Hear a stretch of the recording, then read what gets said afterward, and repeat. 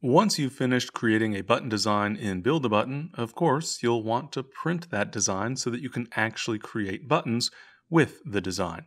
And for that, we will use the Save and Print option. So up at the top right of Build-A-Button, you'll find the Save and Print button. You can click that button to bring up the list of options for saving your button design. And in this case, we would want to save to print. In other words, we're saving the button design in a printable form. So I'll click the Save to Print button, and you'll see a Page Options window appear, and here we can specify how we're going to be cutting out our buttons.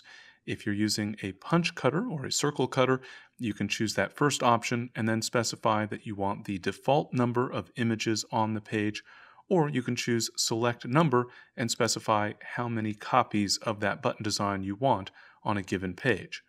Or if you're using a die cutting press, then the result will be a document that automatically includes a full page of button images.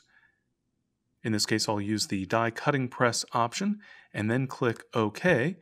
That will give me then an option for the file type that I want to use, and I can save as either a PDF portable document format file, a JPEG image file, or a PNG image file. Generally, for printing a set of button designs, I would use the PDF option. That's a widely supported document format, but you could also use the JPEG or PNG image options if you prefer. I'll leave that setting at PDF and then click OK. I can then specify a file name, so I'll call this Venice Button, and I could even reference the size of the button. So in this case, it happens to be a 1 1/4 inch button size, and I'll even specify that this is a circular button, and then I will click Save.